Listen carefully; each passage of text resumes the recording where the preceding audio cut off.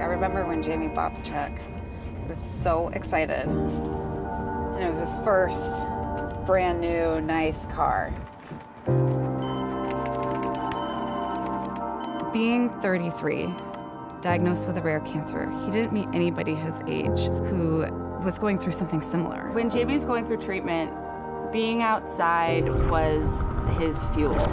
And his vision was really to bring these worlds together, to share things that brought him so much joy and strength to other young people who are going through cancer. And Send It was born. When he passed away, we just knew that we have to carry it forward.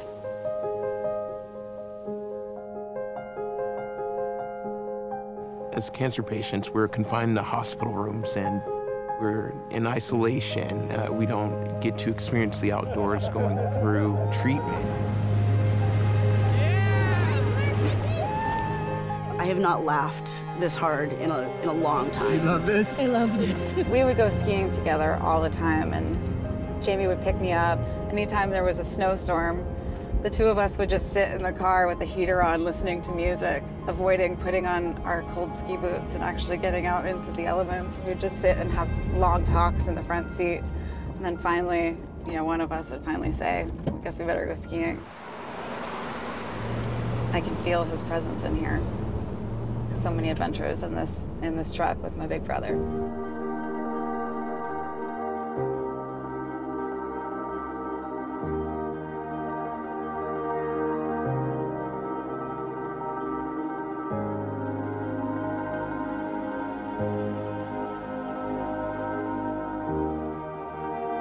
We all should be living like this. That it shouldn't take a cancer diagnosis for any of us to realize how precious every day is and to be so grateful for each day.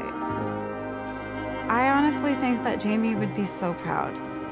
He would see what we've carried forward, and I know he would give us a huge hug and a huge high five, be like, you guys are crushing it.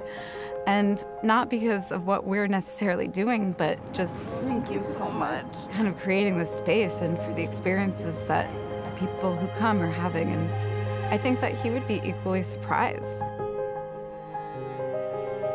You have no idea what you're going into. You can't see the bottom. You can't see what's around the bend when you're going through treatment. You just have to, close your eyes and jump. And that's what Send It means.